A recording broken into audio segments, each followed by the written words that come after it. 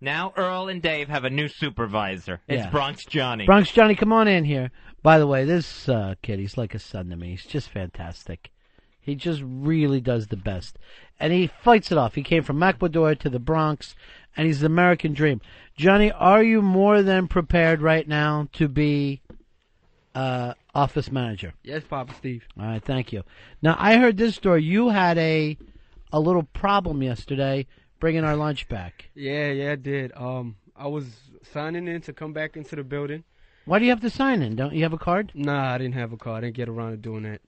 All right, that's something you need to do. Yeah, but they can't have an Ecuadorian showing up every day when they don't know who it is. It's a little scary. Nah, so I'm coming into the building. A white lady's waiting for the elevator as I'm signing in. Right. But she sees me. She kind of like bear hugs her fucking bag.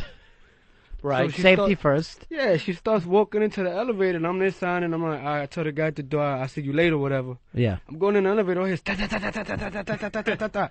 So she sees my, like, half my hand is already in there, and she keeps pressing the shit.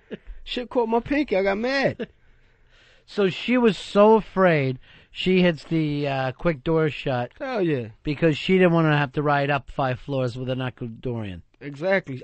She got off, I think, on the 15th floor or something like that. Yeah. I peeked where she got off at. I'll probably see her later today.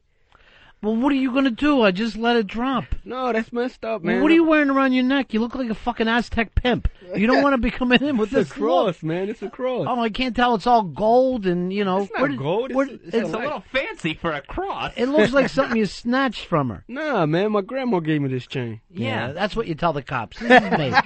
This is Papa Steve. A cross on a hubcap? Yeah. So she's worried you're going to jump in that elevator, you're carrying sandwiches, you're going to grab her purse and then have your lunch after you do it. That's what I'm saying. And it didn't make any sense because both hands was filled up. I'm not going to snatch it with my mouth. You know what? That is embarrassing for us that we still fear people in 2006. Yeah. And you're in Manhattan, let's face it. If we're in the Bronx, my head's going to be on a fucking swivel. I'm going to be looking everywhere. But here in Manhattan, I feel somewhat safe around Ecuadorians.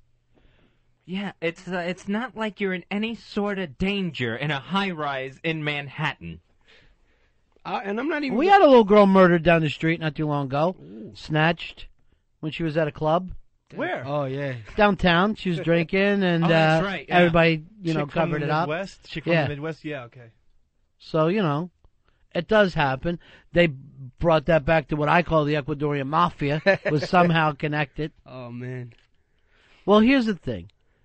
You're wearing gold all over the place, right? No, I got gold on my chain over here, but everything else is silver, man. What's with the constant gold and silver? It makes me feel good. I got some weight on my arms. I know. You know what? I'm going to have Fezzy help you pick out a swatch.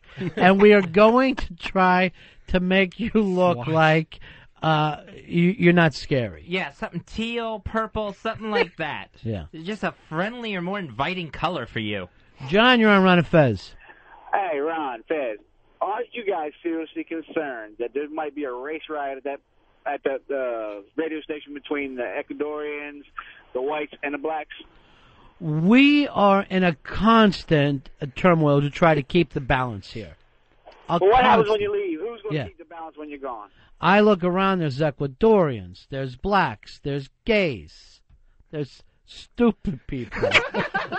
Oh, man. And I don't mean stupid in a bad way. I'm not stupid. No, gay. What I'm saying is this. What I'm trying to prove here is, you guys been to Disney World? Yeah. All right. You ever been in It's a Small World? Yeah. Yes. That's what I want this radio show to look like. That'd be nice. And it's just like I want to be sitting like I'm riding on that little boat, that boat that's somehow on a track, and I'm looking at all you guys and you're singing songs in your native languages. Lots of puppets. What's your puppet thing? I know you're very... This is all up to you, Bronx Johnny. You're office manager right now. And what I want you to start doing, just to be sure, to work out things with some of the racist white people, use the back steps. It's only 5 floors up. It's easy for you to climb. Whatever you want, Papa Steve. No problems here. Right, then older white women aren't going to scream and shriek in the lobby. Yeah. I am going to see her later, though, so... I don't want you to try to step up on her. I'm not going to hit her. I'm going to be like, yo, what the fuck is your problem, That man? is not good for... You're the intern.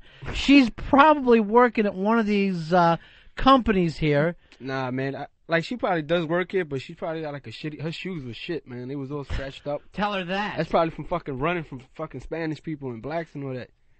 Mad scared and shit. No, that's annoying, man. I just want to tell you, I have a problem with you going, what the fuck is your problem? To someone who works here.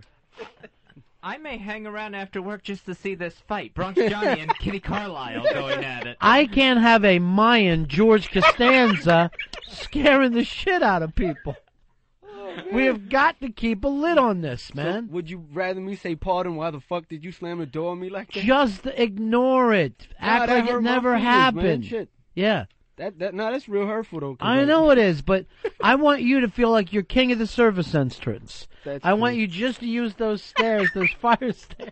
And pretend it's like, oh, this is a special entrance just for me. Bronx Johnny, office manager. Oh, yeah, that's cool. And isn't it better climbing up these cement steps than it is taking that elevator? I can pretend it's the corporate ladder. And I'm on my there way you up. go, Yeah. bro. All The right. corporate ladder.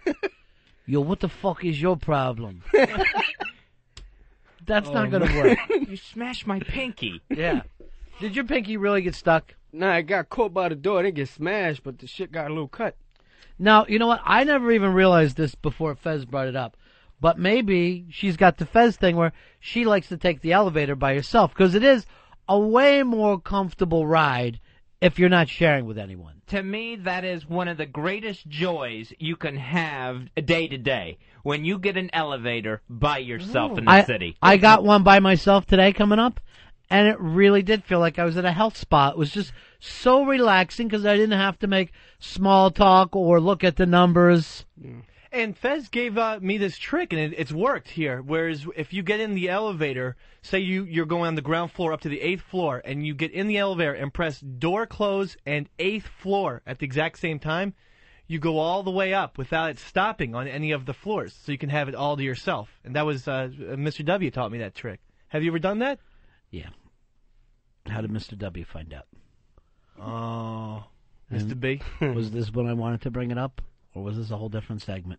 No, this is we're talking elevators. Now, we're talking about personal space and comfort.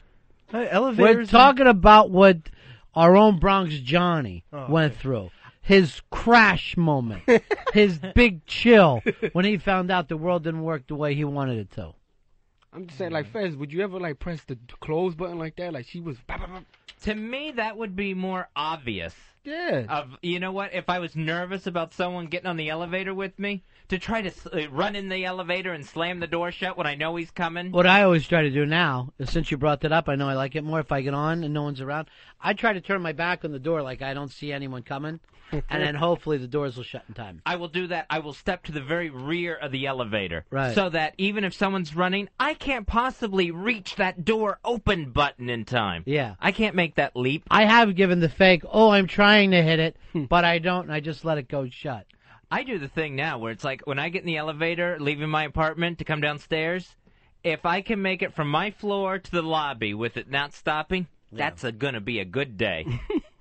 But I never had, the loco posse trying to hop on here. Nah, man, that shit wasn't cool. That's all I'm going to say on that. I know, but you're carrying around a big beatbox, you're playing Insane in the Membrane, and it's frightening to the straights.